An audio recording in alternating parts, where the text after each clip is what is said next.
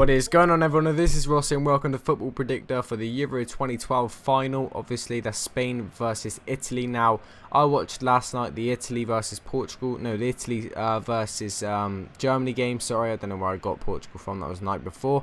Very interesting game. Germany didn't perform as they, as everyone was saying that they should do. Bit of a letdown, to be honest. I have a little fact for you. Mario Gomez last night had the ball for a maximum of 4 seconds. That is mental. So no wonder he was subbed off, even though he was having a good tournament. He's scoring a lot of goals and stuff. And Balotelli, I mean, what a guy he was last night. Scored 2 brilliant goals. Second goal was smashing, a brilliant finish. Pretty impressed by him yesterday, actually, to be honest. It's a shame that he got pulled up for an injury, but I'm pretty sure they did it just in case, and I'm sure he'll be playing in the final. He's bound to be one playing in the final against Spain. And obviously Spain the other night didn't play the best against Portugal. Maybe should have deserved to win in the second half and the extra time, maybe, but certainly Portugal in the first half gave them a good run for their money. So that's what I'm going to be going for now, talking about my prediction for the game.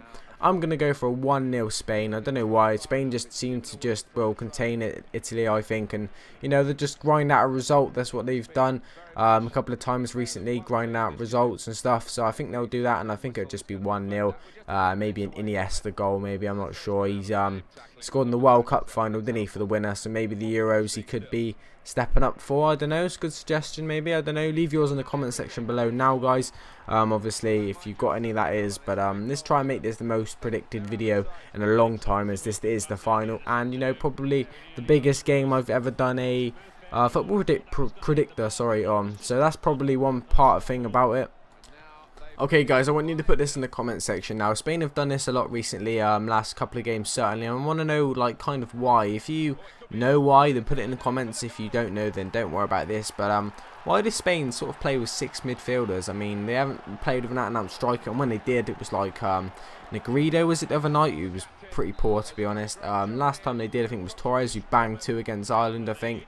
And why are they doing that? They're playing all their midfielders pretty much. I know they can, obviously it's working and stuff, but I was just wondering. I always think that obviously is a good suggestion for it. That's a good goal there. I like that goal. So yeah, put that in the comments if you know why.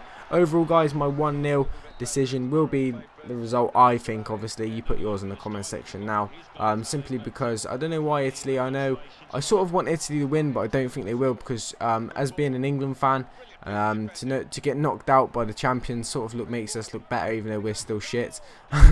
But it makes us look sort of better. I don't know why.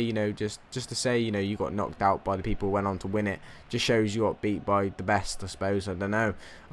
England fans, put that in the comment section. What do you think of that, really? I think that's sort of the case. Probably wrong with that, but yeah, that's simply it. So guys, come to the end of this video. If you could like it, that would help me out a lot. You don't have to, obviously totally up to you.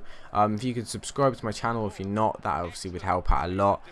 Follow me on Twitter, links in the description, and second channel links down there as well. I'm going to be uploading a cinnamon challenge my mate did over there soon this weekend, and it's pretty funny. I'm not gonna ruin it, but it's pretty funny, so make sure you stick around for that, guys. I'll catch you later. Thank you for watching. This has been Rossi. Peace. Plenty of goals, plenty of entertainment. 5-3 it's finished here. Oh, well, Alan, what an exciting match. Barely time to breathe, was that? Absolutely brilliant. We can't complain for a lack of action at either end. Well, it's been a truly wonderful game.